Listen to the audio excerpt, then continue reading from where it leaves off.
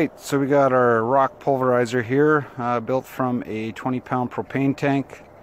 There's a 3/4 horsepower motor mounted on top for now. It's mounted on an old pressure washer cart.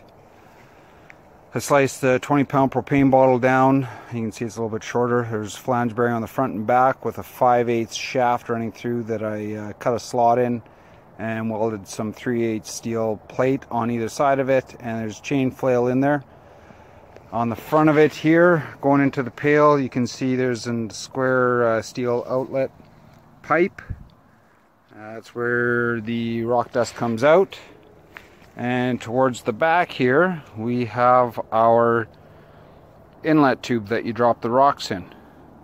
So I'm just going to fire it up here. Runs off a 110.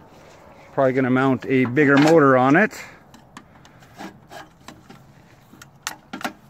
Oh. There we go. That's it firing up. And we'll throw some rocks in here. You can see the dust coming off it.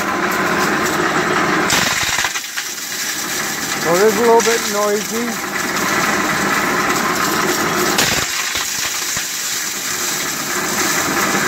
Pretty cool. You turn in old stucco.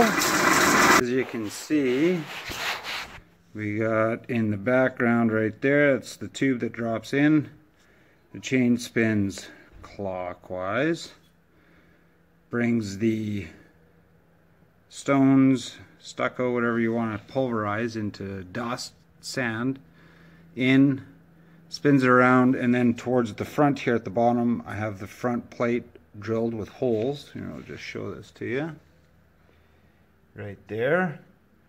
And it goes to that bottom pipe, square tube that empties into our pail.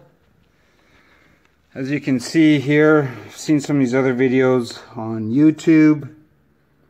They don't really show this too well. So this is, as you can see, I got the two different pieces of 3/8 steel welded onto the 5/8 shaft. It's welded on both sides, drilled through. Just carriage bolts through there. Nothing fancy.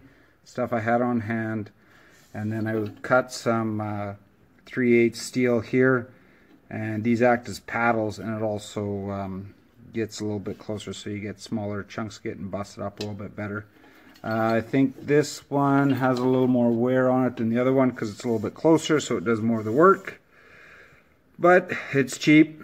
It's 3/8 steel, so it's easy enough just to take these chains off. 3 links of chain, weld on some more 3/8 steel, and I'm ready to roll again. Takes no time at all. That's about it for my video.